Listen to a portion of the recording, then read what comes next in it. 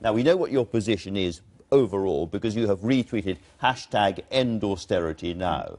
But I'd like to kind of examine a little bit about what that means. This week, we had a High Court ruling that it was unlawful and discriminatory to have a welfare cap on single parents, single families with children under the age of 2. The Conservatives are going to appeal against that ruling. Labour's position, presumably, is you just get rid of that cap. Absolutely. Well, we would get rid of the...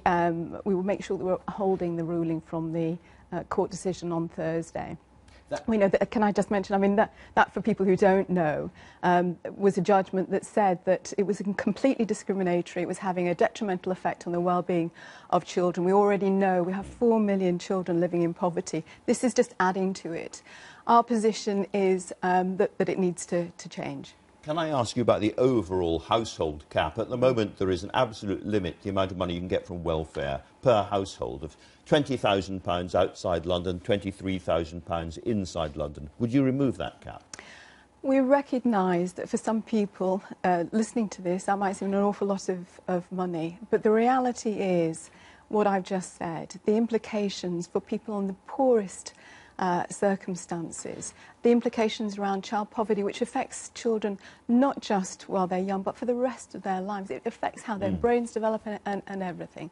So the answer is yes, that cap would go? We would be looking to see how we do that. Right, because how much would that cost to remove that cap, do you know?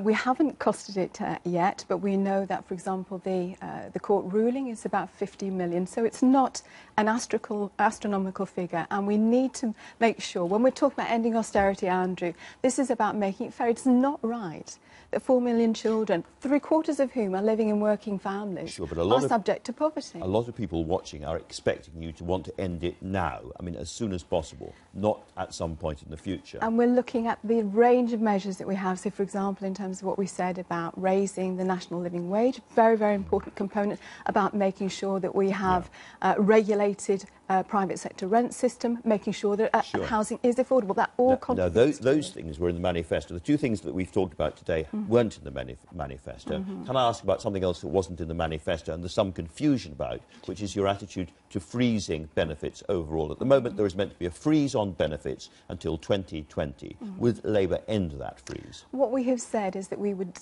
reverse a number of measures. So, for example, the cut around ESA, work-related activity for disabled people, around personal independence payments that the government, very wrongly in my view, introduced new regulations, if I may just finish this point, introduced new regulations that were going to actually penalise people with chronic mental health conditions. And we thought that this was absolutely wrong.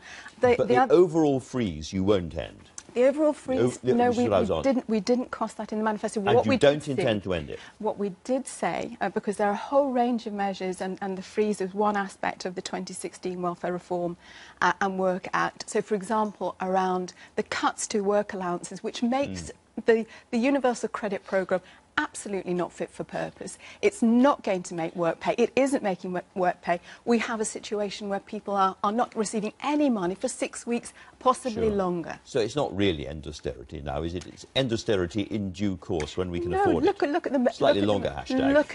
Look at the whole range of things that we've said that we're going to do, and it is costed in the plan. There's about £2 billion that we have set by for transforming universal credit. I mentioned just one thing around the long hello, the 62 days before people actually get a payment. There are also issues around the getting 2 payments in 1 month but not in another. They have to reapply for UC. It goes on and on. So you know, there are a whole range of ways, plus what I mentioned about the living wages as well.